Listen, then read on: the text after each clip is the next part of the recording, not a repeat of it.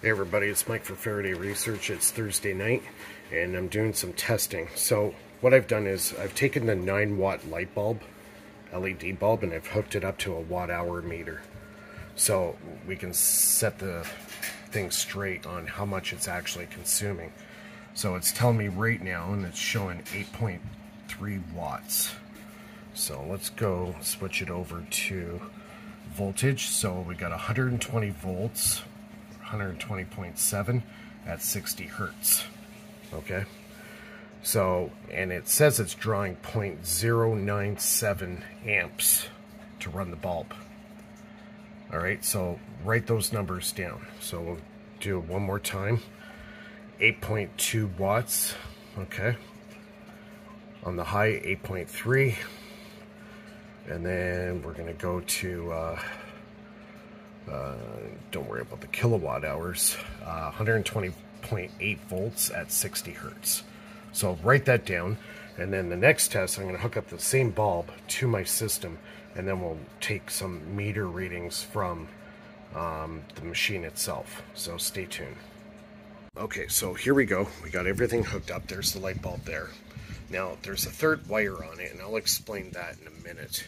So what I'm going to do is I'm going to get the motor spun, get it going here. So let me start to hold the camera with one hand and get it spinning here.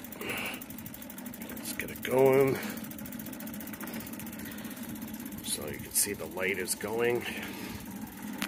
All right.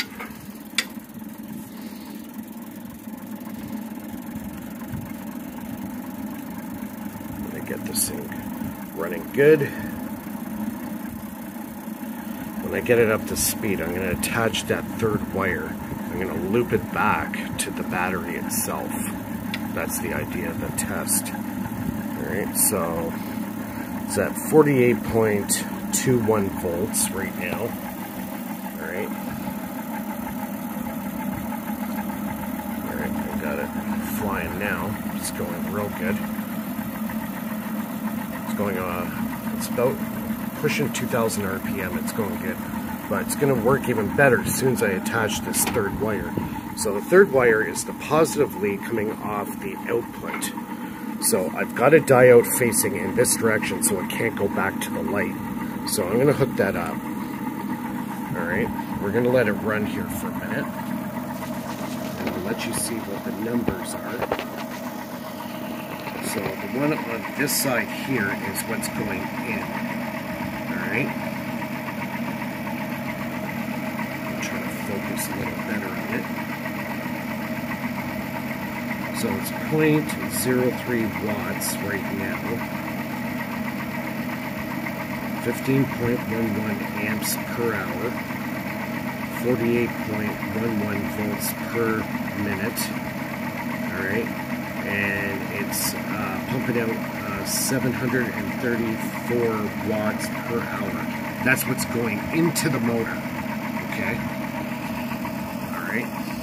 Now, the important thing is, let's look at the current draw. This is the big one.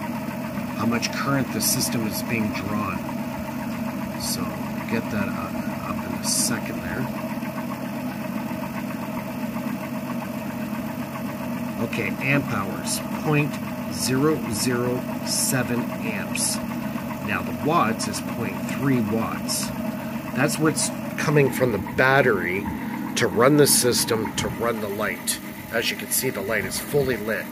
So we know by the test with the watt-hour meter coming out of the wall, it's 8.2 watts. Alright? So we're going to work out those numbers in a minute. So it's very important.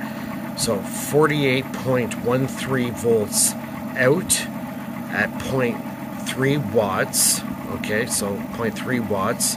But the current is more important when I'm worried about how much current. And it's telling me it's 0.007 amps. That's how much current's coming out of the battery to feed this motor to make this light run. But I've taken part of that current and now I fed it back into the positive of the battery. All right, very important. All right, so let's focus in again on this. Alright. So I'm more worried about what's coming out for voltage and how much current. So there it is, 0.007 amp hours. So volts times amps gives you watts. That gives you the how much watts is coming out of this battery bank to make this system run. Alright? So we take the watt, we can pretty well decide that it's 8 watts. I would say a very, very steady 8 watts of power coming out to run this. I know it needs 8 watts to make it run like this. Okay? So we're going to take that wattage there, and then we're going to divide it divided by the watts going in. I'm going to put it through the efficiency calculator, and you're going to see how efficient this motor actually is. Because the watt-hour meter didn't lie at the wall. Like when I did it on the wall of the house, it says 8.2 watts. This thing is fully illuminated. It looks exactly the same way as it did, but it's running on a different science. It's running on a higher frequency, and it's running on a different current and everything. So this is mimicking what the wall's doing, but a hell of a lot more efficient. So just give me a minute here. I'm going to work out the numbers. Okay, so I've crunched the numbers down. So the motor is taking 0.338 watts to run this light bulb. Okay, so you take the watts in versus the watts out, and the efficiency equals 2460%. This motor is running at 2400% efficiency, because even if it were 8 or even 7, I'm still over 2000% efficient.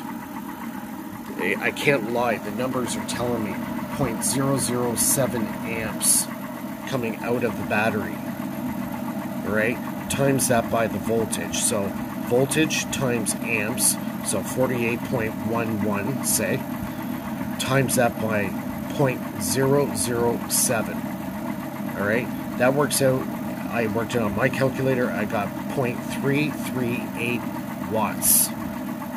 So the battery is providing 3.338 watts of power to make this 8.2 watt hour light run.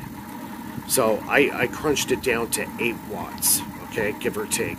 It's still showing me well over 2400% efficiency. So call it what you want.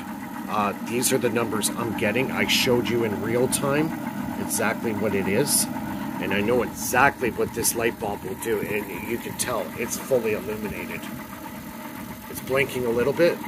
I want to get the system higher than what it's going as far as speed. I'm working on that. Yeah, if I were to go to a lower wattage thing, there wouldn't be any blinking at all. It'd be solid. But that's rated at 9 watts, but I proved that it's not 9 watts. It's actually 8.2 watts. That's at 120 volts AC at 60 hertz. Okay? So I'm using a different method to get the same result. So this thing's only requiring 0.338 watts to run this, to actually make this light run. So call it what you want, guys. These are the numbers I have. I'm sure I'm going to get a shitload of comments below about this, so I'm ready. So if you haven't become a member, bottom right hand corner. Also, if you like the video, give me a thumbs up.